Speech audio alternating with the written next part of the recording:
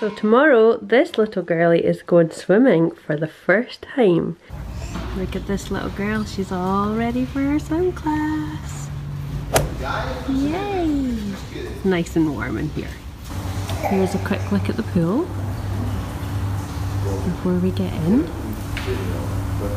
And that's hopefully as gorgeous as she's going to look.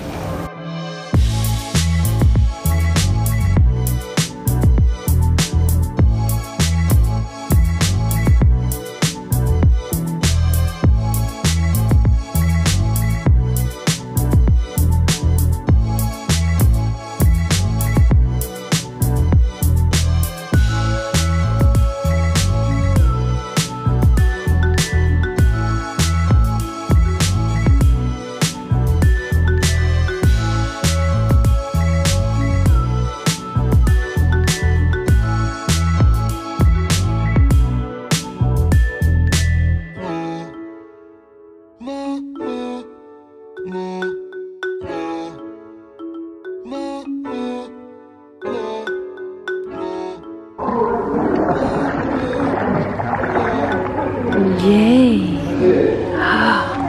Here's Mia. She's feeling so good. Yeah. Are you enjoying your class? Ooh.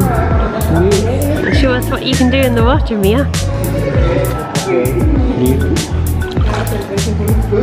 Yay! Oh, she's falling asleep in her class. Little sleeping baby, sleeping beauty. She's to take after me. Right, it's Tuesday. I have a polar bear here, a bag. I'm ready to somehow manage to go to a swim class all on my own with my polar bear. Whew, that was exhausting. That is fair to say.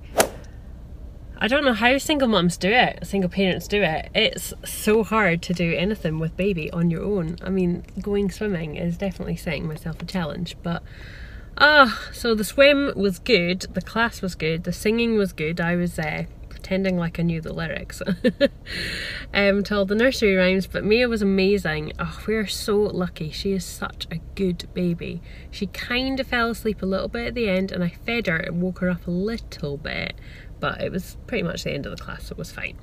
And then came trying to shower her, get her dressed, and then shower me, get me dressed, and figure out how we leave with all of the stuff. So it was quite a challenge. You would think that she'd be exhausted, but on Saturday, she was definitely not, so I think she might be the same today. Saturday, and we're going swimming! Yay! Oh, 2 degrees. I turned down the cool hipster Icelandic rap music, which Ingemar claims he's never heard before, but it's constantly on the radio all the time.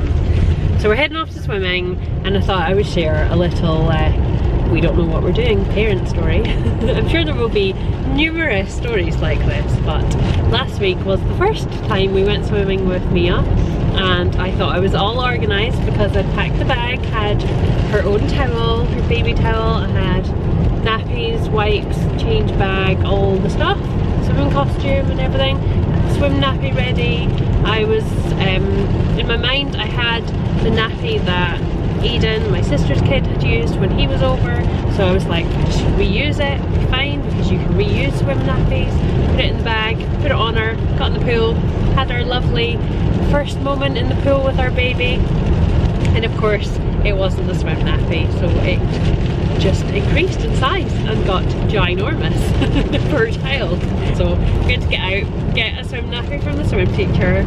Yeah, we were those parents trying to take the nappy off of her because it was huge under her tiny little wetsuit. So if Mia is watching this in the future, I'm really sorry, but we will do numerous things like this to you and embarrass the hell out of you. But if you get to watch this, Mia, also remember that you're lucky.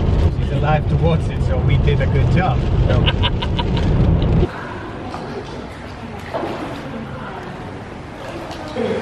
Yay! Go Mia! Yay! Yay!